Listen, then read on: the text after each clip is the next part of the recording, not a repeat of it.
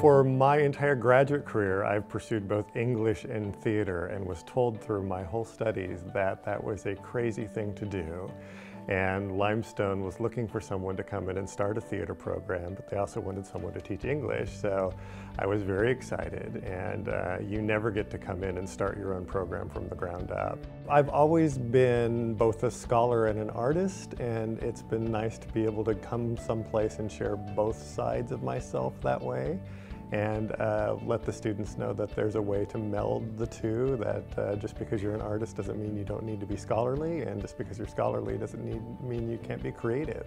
I love to take students who don't think that they're ready to be full theater artists. They come in and they're a little green and they're a little scared, and by the time they graduate they're confident, they're ready to take on the world, and I'm proud of watching my students move on, and from being kind of naive and stars in their eyes to being pragmatic and excited and creative and ready to take on the world.